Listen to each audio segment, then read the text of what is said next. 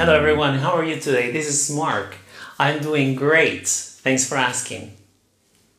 He forced himself to learn English fast. The children went out and bought themselves candy. I myself wrote this specific lesson for you all. The couple cooked for themselves. Students like yourselves still find this grammar point hard. In this lesson, we're going to look at reflexive pronouns. So stay tuned.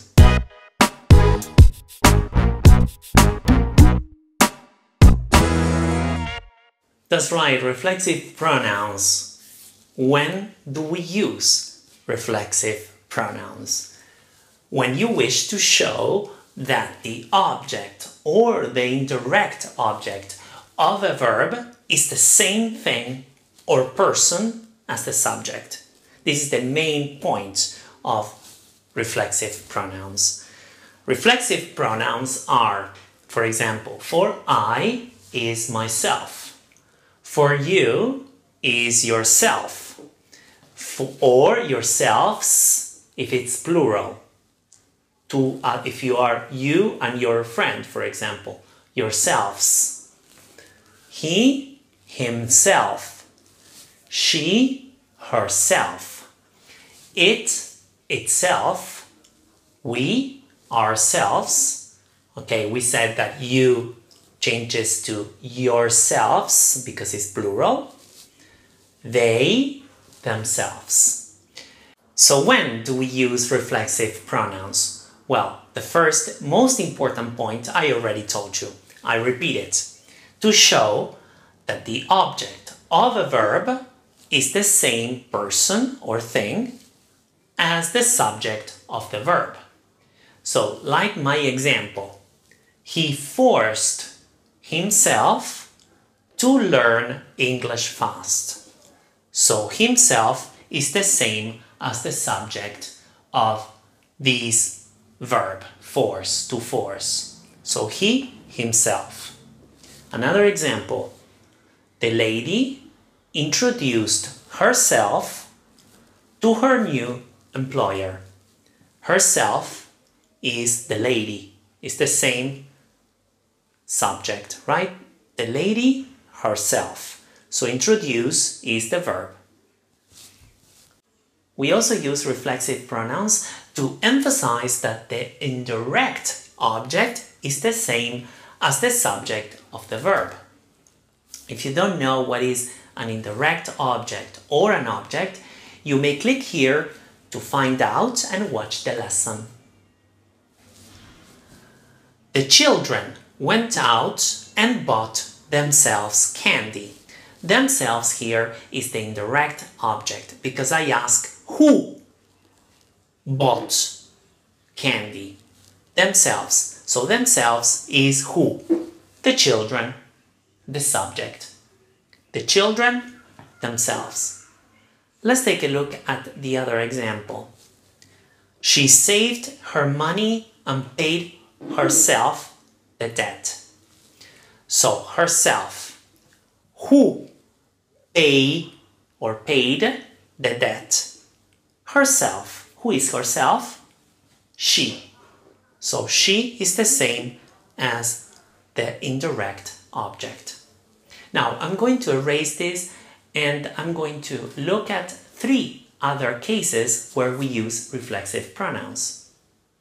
Yes, we're back with the reflexive pronouns. The third point, use reflexive pronouns in addition to nouns or personal pronouns. Personal pronouns are I, you, he, she, it, we, you, they. This is used in order to emphasize who or what you are referring to. Let's look at my example. I, myself, so I, myself, wrote this specific lesson for you all. Another example.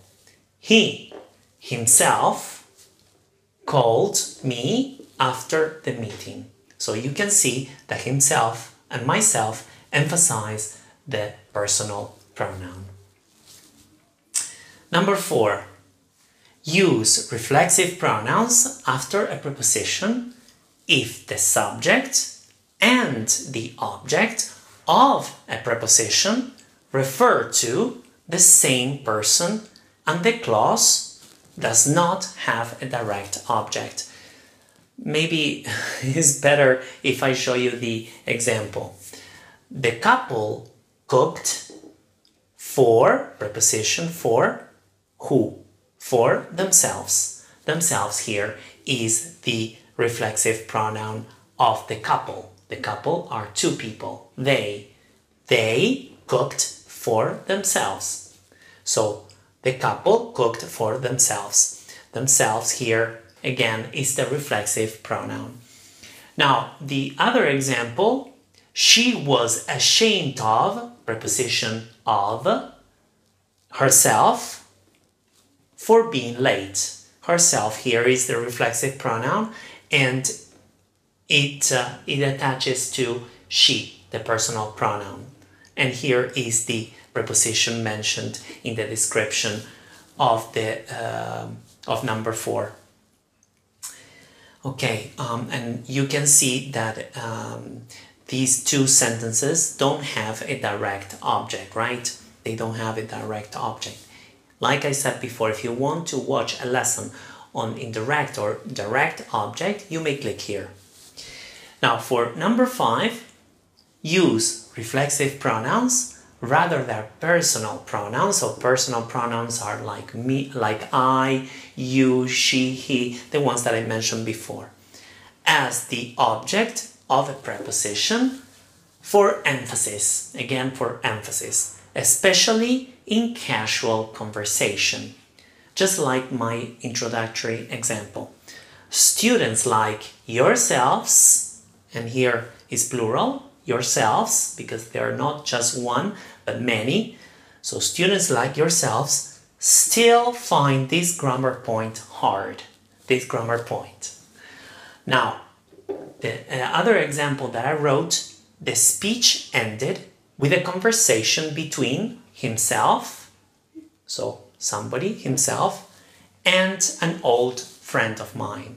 And here we have himself and somebody referring to he, obviously. He and an old friend of mine.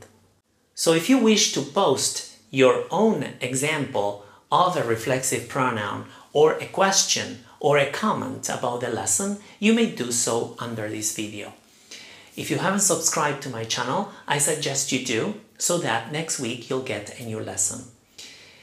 If you wish to share the lesson, please do so.